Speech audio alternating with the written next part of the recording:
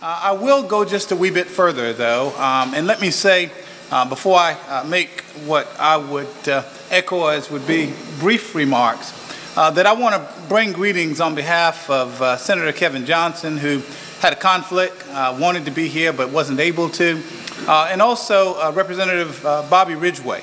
The three of us make up the Clarendon County delegation, and so we're just happy that, that you all are here and the purpose that brings you our way. I want to reflect just for a brief moment about a childhood in South Carolina. I met a couple of young ladies from the north where they're raising their hand that asked about the Southern hospitality. Are they still in here? Yeah, she's in the back, she's in the back. But you all probably don't know anything about what I'm getting ready to share as it relates to being up north. And so I just want to share a brief Ronnie Sabb story. Growing up poor is something that many of us can relate to regardless to our color. But I tell folks that I grew up in a house that had a skylight before skylights became popular. Anybody have any idea what I'm talking about? Yeah, the tin roofs with the hole in it. And then I suggest to them that I was in a position to tell whether or not there were roosters or hens underneath my house without them cackling. Anybody have any idea what I'm talking about? Wooden floors that had the holes in between. And so such is my beginning. At some point in time in my life, I encountered this poem that continues to serve as a form of inspiration for me that I share with others every once in a while. And those of you in here, you've arrived already. And so this poem may not mean much to you.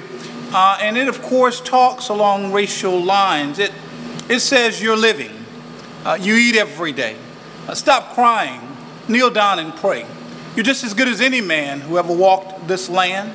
Your home and clothes, they ain't the best, but they done stood the test. You ain't wealthy, but you're mighty healthy.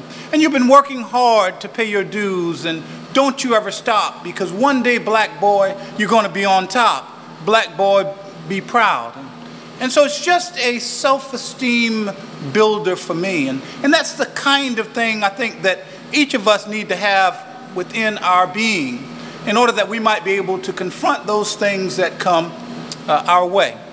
Two more quick points and I'll leave. Let me tell you about a point of personal failure, because I think in our failures we learn lessons as well. There I was at the University of Florida in law school with the brink of a promising life before me. And not too far away in Forsyth County. Anybody recognize that name? Forsyth County? That's where the gentleman returned home and was greeted in the 80s with all kinds of things thrown at him.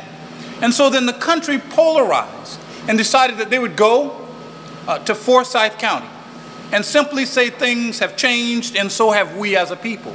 And so there were a group of students at the University of Florida that decided that they were going to go. I was one of the ones that decided not to.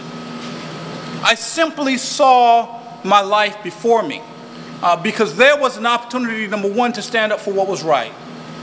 But number two, I was this kid in my family that I thought economically I could make all the difference in the world for my mother, my grandmother, and all of those around me who had lived their lives in want.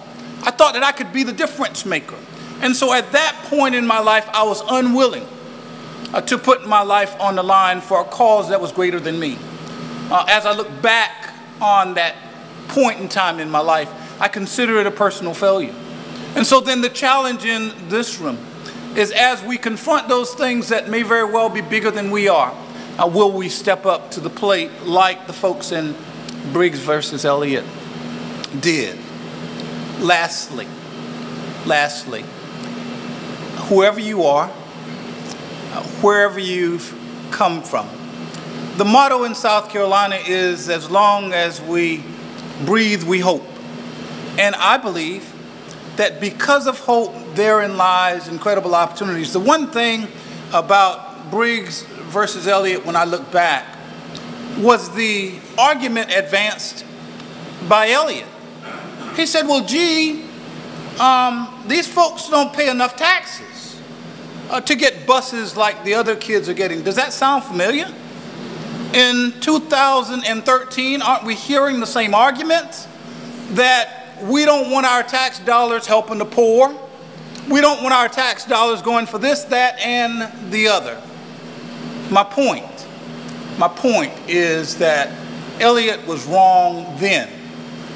Those who are advancing the argument now, I submit to this group, they are also wrong. We are our brothers and sisters keepers. And so thank you for the conversation. Thank you for what will likely transpire as a result of the conversation. God bless. Safe travels back. Come back to Clarendon County. But if you want really, really good barbecue, come to Williamsburg County.